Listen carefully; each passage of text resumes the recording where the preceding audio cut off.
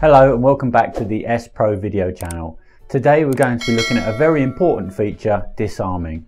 As a feature, it applies mainly to IP Active Deterrence cameras, and so we're going to be demonstrating it with our IP Active Deterrence PTZ today. So, what is disarming? Disarming, as the name implies, allows you to disarm a camera, meaning to temporarily deactivate the camera's lights and sirens. However, it's worth noting that push notifications will still be sent and intrusion events will still be logged by the system. There are a few different ways to disarm a camera. Let's go through some of the most commonly used ones now.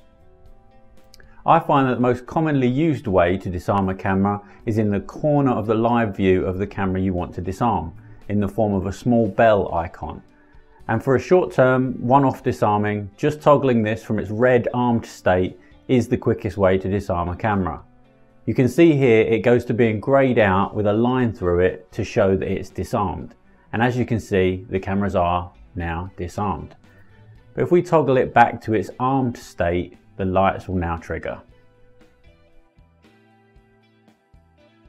You can also disarm the cameras from within the DMSS app. Just find the system you want to disarm, press the three dots next to it, then device details, and you can toggle on what's referred to as disable alarm linkage, and the camera is now disarmed, as you can see. Something else worth looking at when it comes to disarming is in the alarm section of the main menu.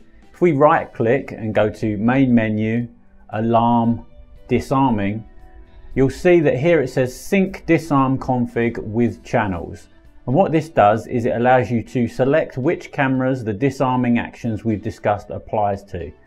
Any camera that isn't highlighted has been excluded from disarming, and this might be because you have one camera looking at a particularly important area, and so you want to make it an exception from whatever disarming is going on and keep it constantly armed. And for certain recorders, you can also set the system up to be armed and disarmed by a physical switch. Obviously this one is just for demonstration purposes, but in theory, as you leave the house, you would flip a switch, it would arm the system, and it doesn't just need to be a switch like this. It could be anything with a normally open, normally closed contact. A keypad, a key switch, anything like that. Thanks for watching. Please click like and subscribe so you don't miss any future videos from us here at SPRO.